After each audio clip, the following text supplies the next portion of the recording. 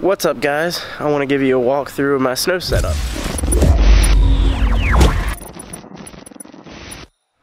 We got a storm rolling in right now. Getting this in before I head inside and get some rest before we head out for the night.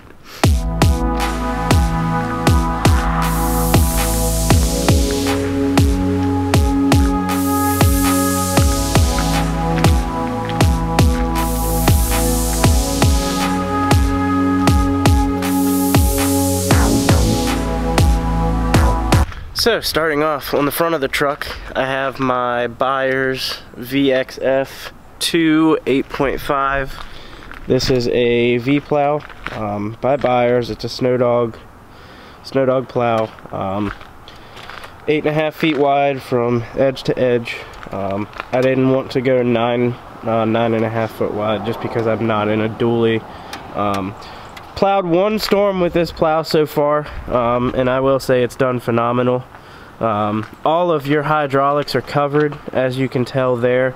This is a trip edge plow, so the bottom here, these bottom edges will fold under if you hit like a sewer drain clean out or whatever you may. It has kickstands for dismounting the plow, which is fantastic, so you're not having to put blocks underneath it.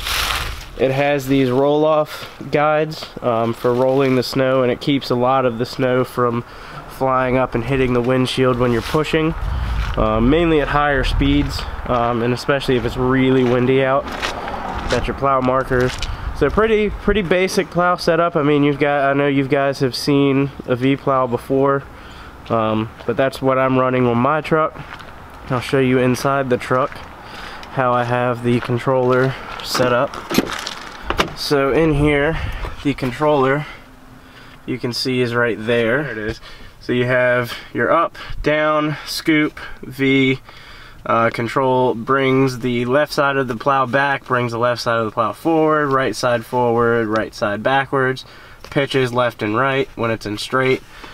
So there's that. And then I have the controller for my salt spreader down there, which is I will get to in a second. That's also a salt dog. It's a TGS 07.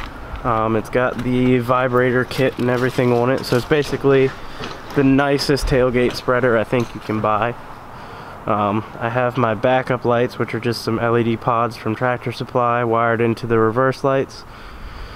In the bed, I've got half a pallet of salt. We went through half of it last night out pre-treating for the storm.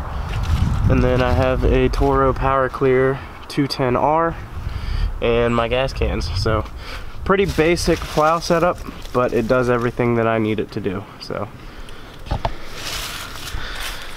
there you go, guys. That's my plow setup. Hope you enjoyed the video. Make sure you go rate, comment, and subscribe, and I'll see you next time.